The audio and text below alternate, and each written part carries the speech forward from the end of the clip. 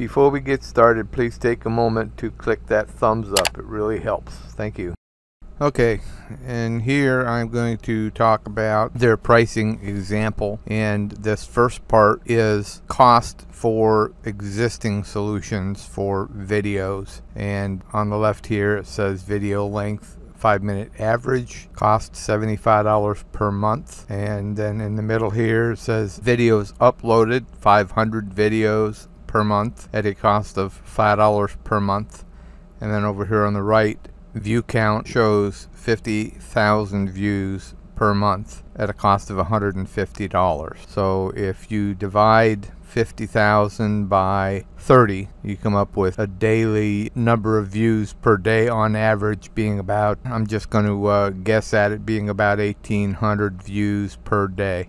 And then they're showing the cost of that. And again, this is existing solutions. The estimated cost with existing solutions is $230. Then if you scroll down here where it says if you enable the Edge network and pay in T-Fuel, your cost would be, for that same set of criteria, would be about $97.65 per month. And at the current price of T-Fuel, I think I calculated that to be about 26 cents per T-Fuel. That would be roughly 376 T-Fuel per month, saving you about 57% over the existing solutions out there if you were to use the THETA video API and your own website for those videos. Now, they don't say what those costs for the quote existing solution actually is based on, but my guess would be your bandwidth costs for hosting the videos on your own site and having to pay for the bandwidth consumed by all those views during the month. That's the only thing that makes any sense, because when you pay for web hosting service, you get a certain amount of disk space and you get a